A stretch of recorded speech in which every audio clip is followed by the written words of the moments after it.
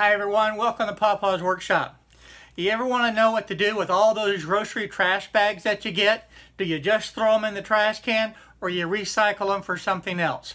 Well, today I'm going to get back into the Easel software and use the Box Maker Classic and be able to make a box to hold all of those grocery plastic bags that you can recycle and use in your shop. Let me show you how I did it.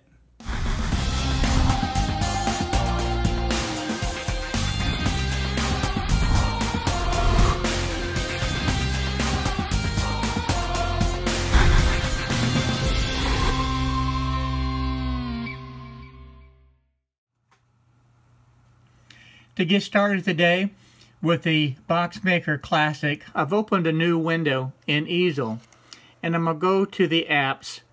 I'm going to highlight that, and we're going to select the Box Maker Classic. Now this one is going to take a little bit more work to be able to get it to do what we want it to do. But for this project, I'm going to make my width 12 inches. I'm going to make my height 9 inches,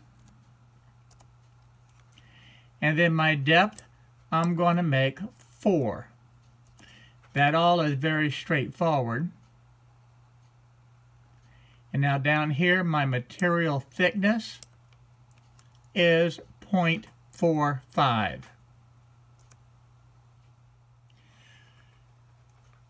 To make this work correctly, the tab length becomes very, very important. At 0.75, which is default, it makes some of the tabs in the corner very, very small. So what I'm going to do is change this tab length to 1.2.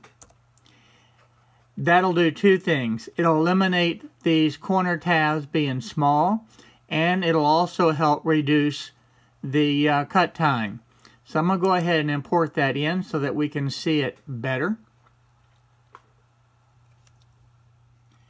Now with this highlighted and brought into the easel, you can take a look at the corners and they all look nice and square and they have a lot of material on it. That's what you want it to be able to look like.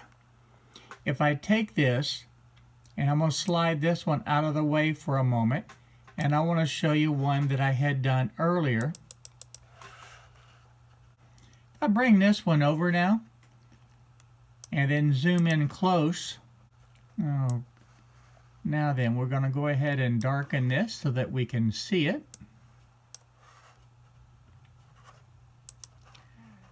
Now I want to zoom in, and you can look at these corners, and these corners will not cut very well at all. And this is important to note when using the Box Cutter app. Now that's the first thing. The second thing that you've got to look at, if I have this whole entire project highlighted and I come over here to the outline, okay, it's set on the outside, and that's what we need to have it cut. When it comes into Easel for the first time, let's highlight this one that I just brought in. We'll click on Outline, and you see it's showing on path. If you cut that on path, it will not cut correctly and you will have large gaps. So the first thing we're going to do is change this to cut on the outside. This one that I had earlier that I show you how these corners are not going to cut properly, I'm going to go ahead and delete this one completely. And then I'm going to bring the one that I have back over where I can work with it some more. The next thing that you're going to notice is at this point it does not have the dog bones.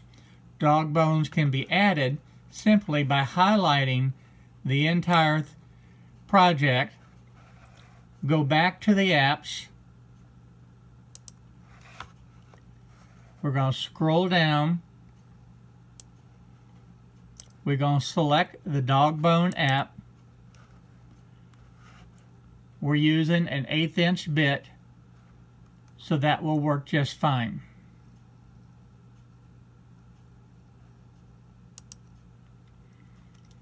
Now then, the new one is highlighted, so I'll slide that one out of the way for a moment.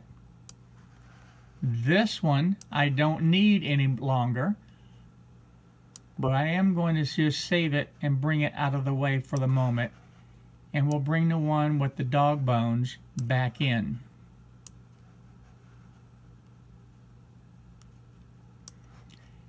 Now this will cut just fine. Now I've zoomed in very close.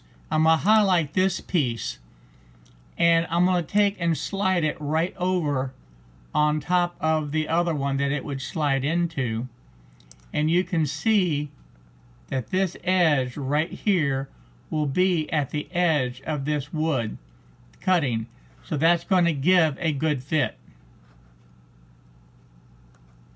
That's what we want to be able to accomplish. Okay, so far we've got our project where we've moved the outline to where it'll cut on the outside, so it will cut correctly, and we've also added the dog bones. The next thing that we have to deal with is the tabs, and in this particular case this is going to be thicker plywood, and I want to play with the tabs. So I can take this tab right here and I'm going to slide it over to the outside edge, and I'm going to take this one and slide it around as well. That will mean I have the minimum amount of sanding to do. This one is right here in the corner, and I'm going to do the same thing. I want to bring it to the outer edge, and same as this. Now that will give me 4 tabs around this piece. They're on the outside edge, so that will have the minimum sanding that will be necessary. Now I'm going to do the same thing for the other pieces. So we're going to go over here to this one, highlight it, and you can see where the tabs are. So what I'm going to do is the same thing. I'm going to highlight that tab, and I'm going to bring it over, and we'll put it on the outside edge, right there. And I want to take this tab, get it away from the corner, and bring it onto the outside edge.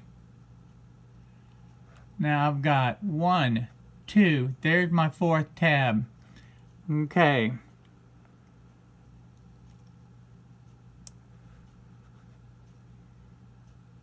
Bring that tab right here. And I'm going to bring this tab over to the side.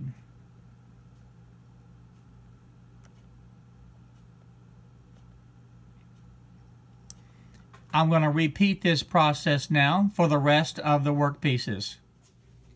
To make this project, I'm going to be using a bunch of scraps, so I'm not going to be cutting this all at one time. I'm going to set up each part on its own workpiece and be able to cut it out and use up some of these scraps. And what I did is I'm bringing the first piece that I'm going to cut, and I'm going to set that up on its own area to be able to carve. The next thing I want to be able to do is label this. I want to put text in here, and we're going to carve this again in 2 separate carves. So I'll carve this outside, and we'll carve the circle as one carve. And then the first thing I'll do is carve out the letters. So let me get the letters in there. Now I'm going to pick just an easy text to be able to do this. I'm not going to be using the V-carve today. Okay, at this point I went ahead and added the words in. So recycle trash bags. The other thing that I have done is I went over and added the additional workpiece. So I set up the second workpiece right here. That will cut the outline. The first workpiece. Now what I'll do is eliminate the outline and only have recycle trash bags, and that will cut first, and then I'll cut the outline. We'll go ahead and get this set up and we'll get it cut out. In using up these scraps, I went ahead and kind of gave some layout lines on where the project's going to cut. And I also reestablished where my XY point is going to be able to cut inside of this 8x10 rectangle.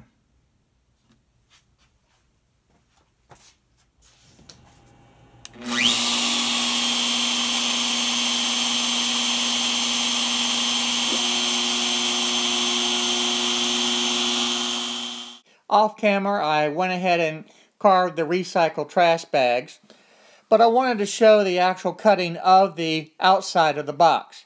Now, in my haste to be able to cut this and use the materials for the sizes that I had, I inadvertently left off the dog bones. So it did require a little bit of extra sanding that you can see, but the fit actually for the tabs worked quite well. And I've got several shots showing that. The other thing that I did is look at the corners, and the corners fit quite nicely also. I did mix a little sawdust and glue to fill in. I like the Box Maker Classic app. It does take a little bit more work to do, but all in all, I think it works quite nicely and I'm proud of the project. Hi everyone, thank you for watching my video today. If you like the video, please go ahead and hit the subscribe button down below and the little bell next to it so you'll be notified on the different videos that I upload. Also, check out the videos over here to be able to stay up to date on the happenings in my shop. So again, thank you for watching my videos.